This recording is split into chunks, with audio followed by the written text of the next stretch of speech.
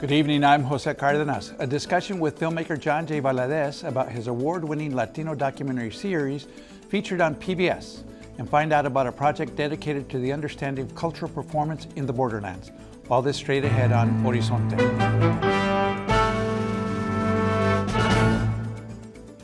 Funding for Horizonte is made possible by contributions by the Friends of Eight, members of your Arizona PBS station.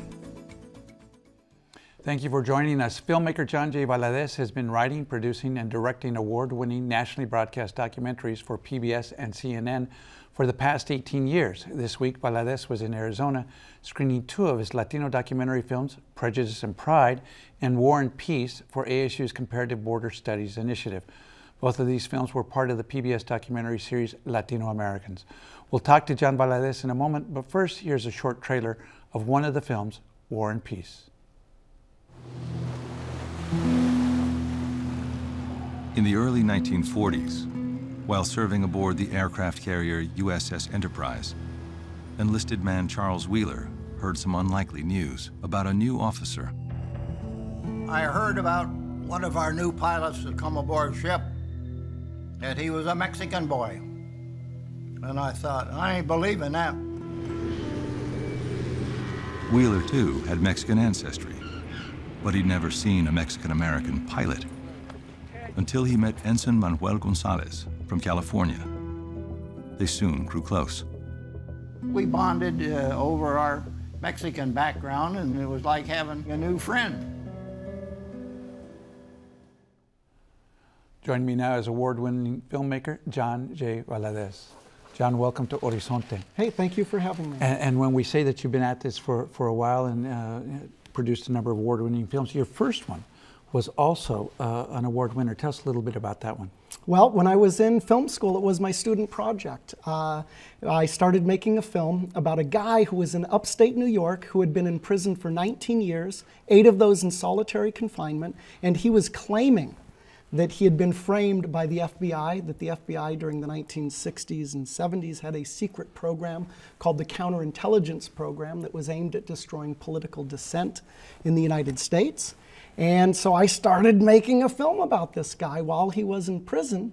And in the middle of making it, me, and the other students making this film, he gets released because of prosecutorial misconduct in his case, and he walks out a free man after 19 years. Essentially, the judge was saying, yeah, there was monkey business in his case, and he had been wrongly convicted. And this was the epic story of his life, how he ended up in prison, what happened to him, about this secret government program. And the film went on to receive a primetime national broadcast on the PBS series POV, and was nominated for an Emmy. And he was a Black Panther. He was a leader of the Black Panther Party in New York, yeah. Now, in one way or another, most of your work has had something to do with political, controversial topics, including the two films that we're going to talk about that aired this week, or were screened this week at ASU. Let's talk about the first one. Yeah, so which one? War and Peace. War and Peace. War and Peace really tells the story of Latinos in World War II. How 500,000 Latinos fought during that war, how they were the most decorated ethnic group of any in the entire country during World War II, how they fought in every major battle, whether it was Iwo Jima or the Bataan Death March, storming the beaches of Normandy, facing down Rommel in North Africa, liberating concentration camps. And yet, when they returned back home, the United States was still a segregated country. They had to go to Mexican schools. They were segregated from restaurants, from public facilities. For many Mexican Americans, they could not get access because of the bigotry of the time to the GI Bill, that great program that brought millions of Americans from the working class to the middle class, got them into college, got them into homes in the suburbs, and Mexican Americans, for the most part, were left behind. And the film covers both their contributions during the war and their treatment afterwards. Yeah, and I think what it is really is that after fighting and bleeding, and in some cases dying for this country, they expected to be treated like other Americans. And so there was a war abroad against fascism, but then there became a second war at home against discrimination and bigotry here in our own country. Now, you and I talked a little bit off camera, and we discussed the Ken Burns series of a few years ago about World War II, and you said this was not intended to be a response to that, but it certainly highlights the oversight of the contributions Latinos made. Yeah, well, I think oversight is a kind word. You know, Ken Burns did a multi-part series, 12 hours or something, right? That purported to tell the story of the greatest generation, right? The nation at war and what we went through as a country. And yet when he came out with the series, there were no Latinos included in that. Even though 500,000 of us fought. And it was not an oversight so much. I mean, that's one way of putting it, but on some level, in some way, we were excluded. We were cut out. We were not counted. We were not brought into the fold as part of the American narrative. And it's not just Ken Burns. You know, American broadcast television began back in 1939. Okay, that's before World War II. So we've had broadcast television for over 74 years. And it isn't until PBS did this series, Latino Americans, that the story of Latinos and their participation in this greater American drama has been told on national television. And if, you know, I don't know how you grew up, but when I grew up, there was, I don't think I ever heard of a Latino in the history books when I was in elementary or middle school or high school. It was as though our contributions didn't matter, as though we were somehow foreign, as though we were not part of the American experience.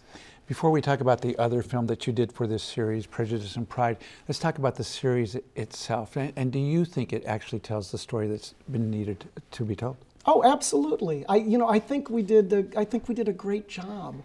The series is 6 hours. It begins basically before the U.S.-Mexico War, when a huge swath of the United States, Arizona included, was actually part of Mexico. Back right? 1846, 1848. Right, the Mexican-American War of 1848. So it starts prior to that. And so when I was growing up, we were taught history as an east-west enterprise, right? There are people, a string of colonies on the East Coast, and they gradually moved westward, and that was the westward expansion, manifest destiny, and that was the story of America. But there are other ways of envisioning the past and to look at how Latinos lived in this land, right? Arizona, Texas, California, and then how we were incorporated into the United States is a really riveting saga of who we are, and it adds more nuance and complexity to the American experience. It's one heck of a good story. Before we get into detail on your other film, give us a brief overview of the other 4 films that are part of the series. Okay, well, the first film is really before the U.S.-Mexico War, and then talks about the U.S.-Mexico War and its aftermath. The next film kind of we go to the eastern seaboard more or less, and we talk about Cubans and Puerto Ricans and the legacy of colonialism and the relationship with the Caribbean. And then the next film, which would be our 3, is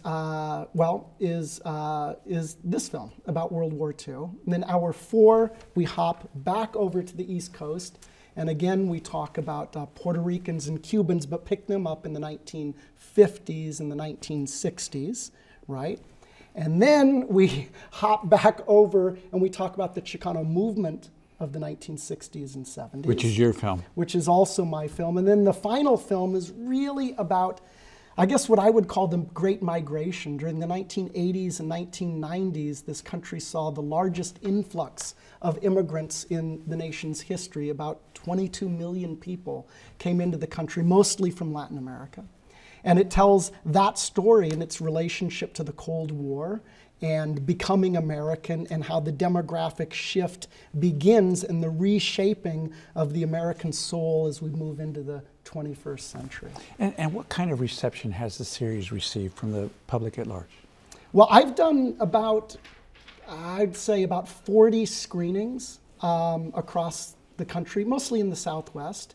And I'll tell you, they've been phenomenal.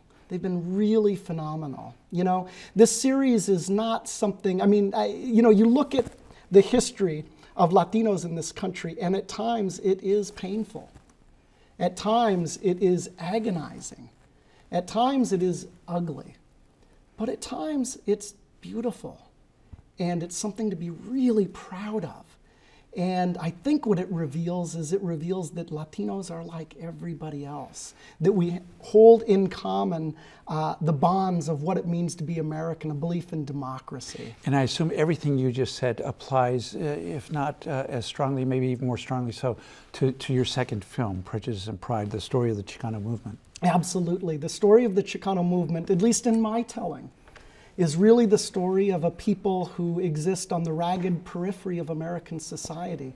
Remember that in 1960, right, the median level of education for Mexican Americans in this country was just 8 years, okay? And when we talk about, we open with the farm workers' struggle in California.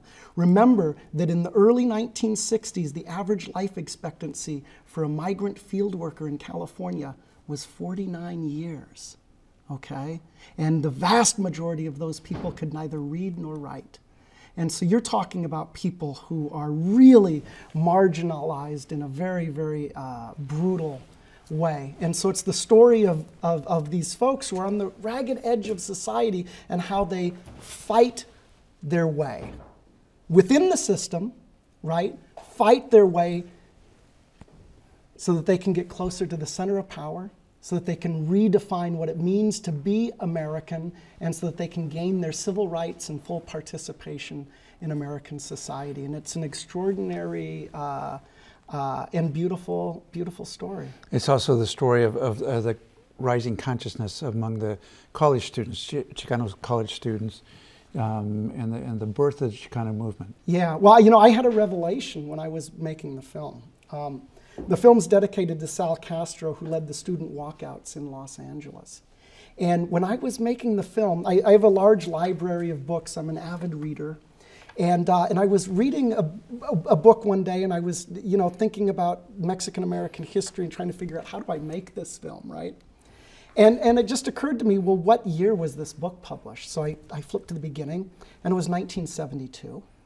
And so then I put the book down, I grabbed another one, and I flipped, and it was 1980, and I grabbed another one in 1996, grabbed another one in 2004.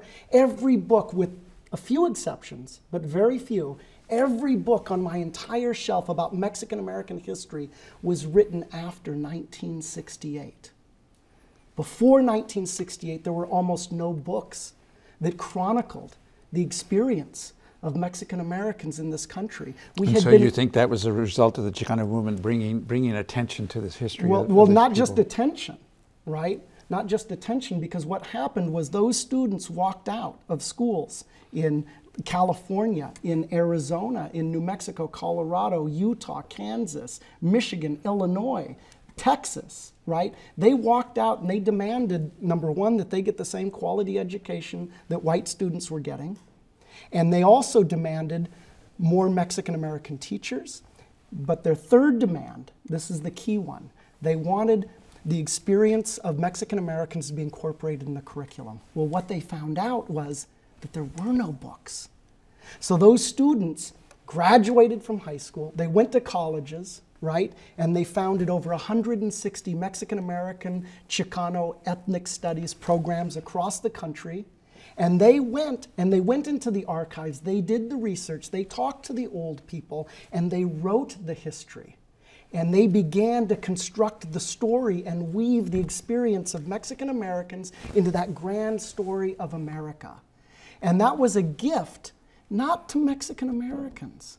It was a gift to this country, because Mexican American history is American history. We are one and the same. We're bound together in a way that is inextricable and can never be unbound. And so they gave us a more nuanced and complex and complete understanding of who we are as a people. As do the films that you've been screening and will be screening this week at ASU and other places. John Valadez, thank you so much for joining us. Thank you. To talk about it. Thank you. Much appreciated. And what happened in Lemon Grove, which is just a tiny little community outside of San Diego, was that the school board decided to set up a separate school for the Mexican children of the district. This was at a point where the Mexican children now comprised almost a majority of the students in the school. The numbers had been increasing. And much to the surprise of the school board, the Mexican American community decided to fight this. They were unhappy when they learned about it. The school board actually was not very forthcoming in even letting them know this was going to happen. But when I understand the students just showed up one day and then they were told they had to go to the other school, which was basically a barn. Exactly. It was like hardly even a school, and essentially then the Mexican American community essentially instructed their children not to attend this other school. And I think that's the class or some of the students who were... Right. That's a picture of the class from one of the classes from this time period. Supermercado de Walmart is the company's newest creation, a grocery store servicing the Latino community, from already prepared food to traditional products. But behind all the ethnic items is a greater strategy, servicing the needs of the company's fastest growing consumers. It's a natural evolution of our, let's say, Start the Community program, where we're trying to have what the community is looking for. So, as you know, we already have stores in Latin America, stores in the US, so we learn in both, let's say, arenas, and this is a blend of maybe both worlds. Mr. Buffett, thank you for joining us today. You've written 6 books of photography, a 7th on the way. I'd like to talk about your most recent one, Tapestry of Life. Tell us a little bit about that. Well, Tapestry of Life is really kind of a combination of probably about 40 international trips and a few domestic trips. And it's just an effort to really kind of show basically through photography and images, what's happening around the world and what some of the challenges are for different people, different cultures, different traditions. And some might be very different from what we would see here in the United States, and then there might be some that are similar in certain specific areas. Performance in the Borderlands is a community partnership in the ASU Herberger Institute for Design and the Arts in the School of Film, Dance, and Theater. Here to talk about this project and an event coming up dedicated to music and dialogue is Mary Stevens. Mary is a producing director for Performance in the Borderlands and a lecturer for the ASU School of Film, Dance, and Theater. Also here is Dr. Michelle Tellez, co-founder of Entre Nosotras group. She is also an assistant professor for the ASU School of Humanities, Arts, and Culture Studies. Thank you both for joining us on Horizonte to talk about this. We just finished talking to John Valadez, who is part of a PBS series that tells the story of Mexican Americans. And it just seems so appropriate to have you guys on to talk about how that story is still going on. Michelle, give us a little bit of a sense of performance in the Borderlands. I'm sorry, Dr. Phillips, Stevens rather. There's a Mary Phillips I have in my head. Mary no Stevens. Worries. I can but a sense of performance in the Borderlands and what you're trying to accomplish with that. So Performance in the Borderlands is a tiny initiative in the School of Film, Dance, and Theater, and what we focus on is bringing performance and politics or social themes together out in communities in Phoenix as a way to really address what's happening here, not only in Phoenix and Arizona broadly, but looking at the rest of the nation and globally, what's happening around borders. And so a lot of our programming has to do with curating international, national, and local artists to come together to talk about work, and to show work that is addressing political themes in some way. And when you say out in the communities, that's a key component, and as I understand, a change from where the program was focused before. It's been in existence since 2004, but more recently, you really are going out into the community. Yeah, so we've taken in the last 2 years, we've moved all of the programming off of campus and brought it into different communities around Arizona and Tucson. Recently, we worked with some Tucson artists as well. And that was really an initiative and a gesture toward believing that there are other cultural producers of knowledge that we need to be working with. So it isn't just one way. It isn't just come to the university to experience these great artists and knowledge producers, but what local people do we have that are already doing this work that we can work with and learn from as university professors, students, and faculty in some way.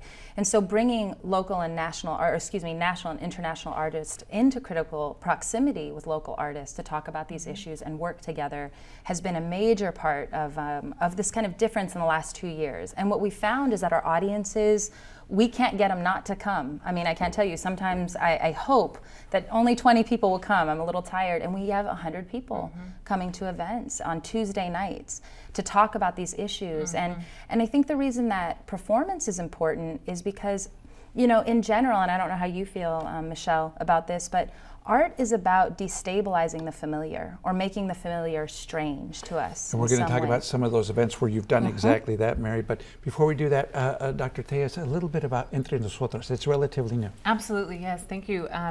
So Entre Nosotras is a collaboration between students. Literally meaning between us, but between women. Yes, absolutely. And it's between students, faculty members across the campuses, sort of embodying that idea of one university in many places. And we created this, it was born out of a little bit about one of my classes on gender in the Borderlands.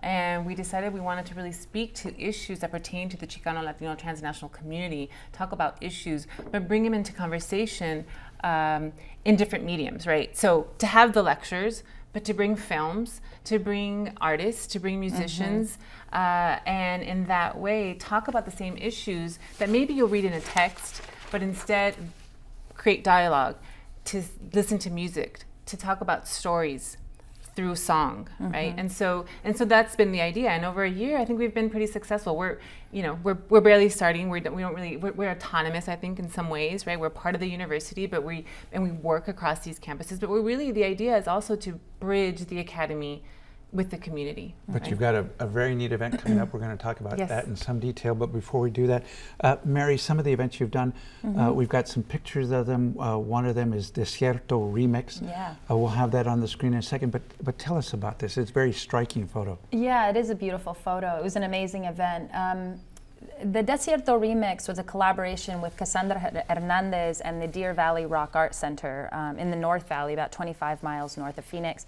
And what we did was we were working with a group of Colombian street artists, a group of 14 stilt walkers that use Buteau performance to get into this conversation around people that have died before us through things like genocide, and bringing them here and placing them on a Native American sacred site of migration. So there's rock art all over Deer Valley. And so really creating this conversation between audiences, seeing this work as they're walking through the desert, following this group called Nemkatakoa on stilts. And they're in this, and you can see from the image, they're in this like white kind of ghostly kind of costume. And then on this sacred site, which in some ways has a lot of resonance with people that have come before us, genocide, where do we go next?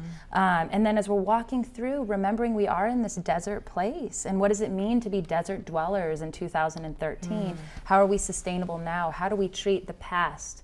How do we treat the present? Where is our future going? And again, an unprecedented showing. Almost 250 people came out to a fairly unknown place to see this work. And we've got a couple of other pictures we want to get up quickly. One is Breaking Boundaries. Yeah, Breaking Boundaries. Yeah, this is Breaking Boundaries, again, co-produced with a dear friend and colleague, Cassandra Hernandez.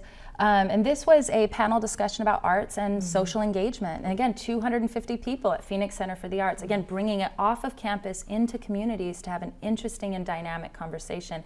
And I have to say, one of the things about Performance in the Borderlands, very important, is that we really take diversity at all levels of our curation very, very serious. So we look at race and sexuality and gender and class in terms of who participates. You have another series, actually, that focuses on a very local issue in one sense. Band Plays, and we've got an image that we've got up here as well. Yeah, this is the Band Plays, and this is at the Phoenix Hostel and Cultural Center where it's usually housed, and that's right in the downtown Phoenix, not too far from this building. And what we did was we decided that we needed to have a response to what was happening in Tucson, and not necessarily to protest what was happening, but how can we come together around bannings of some kind? And we curated a series called the Band Plays. We work with local artists and readers, culture leaders, non-readers, to come together to read plays. And again, we've had 100 people at play readings on Tuesday nights. And Dr. Tellez, you're hoping to have a good crowd for something that's coming up the weekend of the 15th or so. Tell us about that. It's 3 nights of programming. Yes, we're very excited about this. It's a week of Chicana artivism, right? And so we're going to be having a lecture on Thursday evening at the West Campus, and by Dr. Micaela Diaz Sanchez, and she's going to be really thinking through the historiography of Son Jarocho, sort of gender dynamics around performance. And that would be music from the state of Veracruz? Yes, yes, absolutely. And then on Friday evening, we're going to be bringing out the band Entre Mujeres. Marta Gonzalez, Dr. Marta Gonzalez, actually she just finished her PhD as well at the University of Washington. She created this project out of, I think, translocal dialogues, right, is what she calls it. And so out of a conversation and musical and we're engagement. Almost out of time. Tell us about the third day. Saturday morning there'll be a workshop at Dona Tierra, and it's going to be a community workshop where we engage in the fandango practices, in the music and collective songwriting. And we're very excited to bring out this idea where community members can participate in this 3-day series. These are all very exciting events, a very impressive series of events for Borderlands, performance in the Borderlands. We'll have you both back to talk at greater length about both of these. Thank you so much for joining Appreciate us. it. Thank you. And that is our show for tonight. From all of us here at Horizonte, I'm Jose Cardenas. Have a good evening.